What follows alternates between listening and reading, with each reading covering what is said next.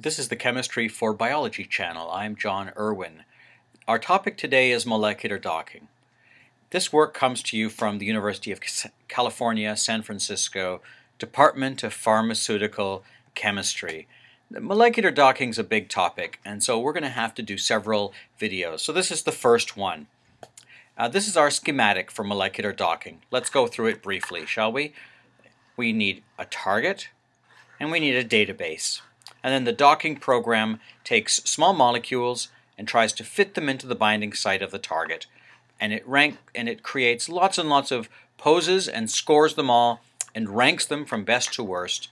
And ideally then you'll have the opportunity to buy some of those compounds and test them yourself in the lab. So let's get straight to it, shall we?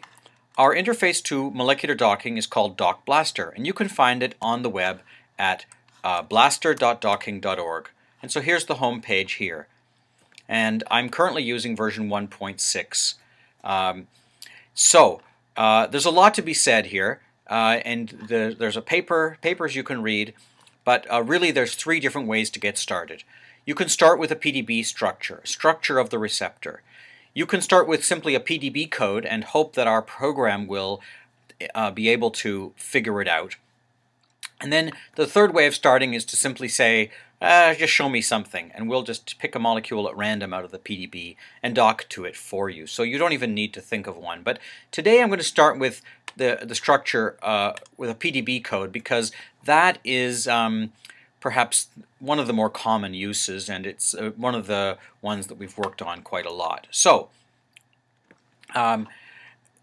of particular interest are these structures from the Structural Genomics projects, and so we've highlighted them here below because these are structures of each of these PDB codes is a structure of a protein which has been solved and deposited in the database, and yet somehow no one knows what it does, or at least they don't really know.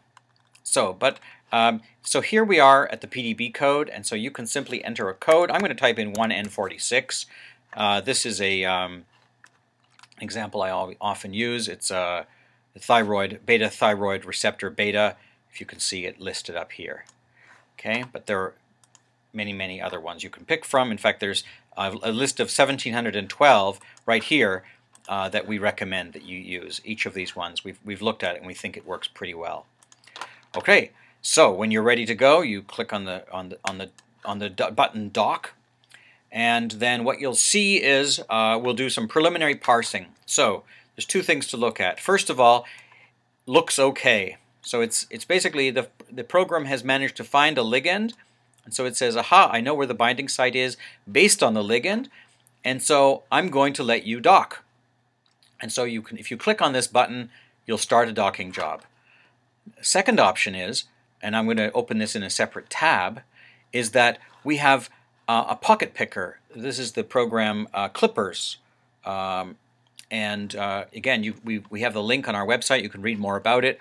But it's picked 6 different binding sites on this protein and then illustrated them in an image here. And sometimes it was kind of hard to figure out how to draw this in an automated fashion. But in each case, you can view the binding site in Chimera and decide whether you want to dock to that binding site.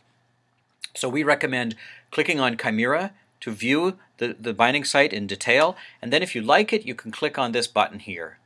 Okay, so if you click on that button, then it says, oh, we were asked to launch a job, binding site 2.0, 1N46, and confirm, and now it's going to start the job. So we've got a job numbered 57152, which is now running on the picked pocket, the 2.0 picked pocket. Now we can return here and say, in fact, we'd also like to dock to where the ligand was bound in the crystal structure. And if you want to do that, you click on Dock here. Wait a couple of seconds. Okay, and so now we've got a new number, 57151. So 57152 is the picked pocket, and 57151 is the crystallographic ligand pocket.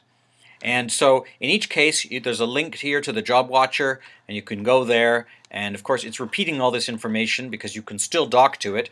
But the status here at the bottom is target preparation in progress. So you need to wait about half an hour for this to finish. Okay, so that's the end of how to start a docking job. Why don't I just give you one more thing, which is that if we were to start with a structure, you'd go here and you'd have to pick your structure from the disk, and then you could pick a ligand and you could indicate the binding site, either a docked ligand or binding site residues. Or you could decide not to indicate the ligand, in which case the system would pick pockets for you. So if you don't tell us where the binding site is, we'll pick pockets for you. All right. So in a future version, we will go through how to interpret the results. But for today, I'm just going to tell you that this has been an introduction to using molecular docking on our website. This is a Chemistry for Biology presentation. You can subscribe to our YouTube channel. You can follow us on Twitter, or you can like us on Facebook. This work was supported by the National Institutes of Health. See you next time.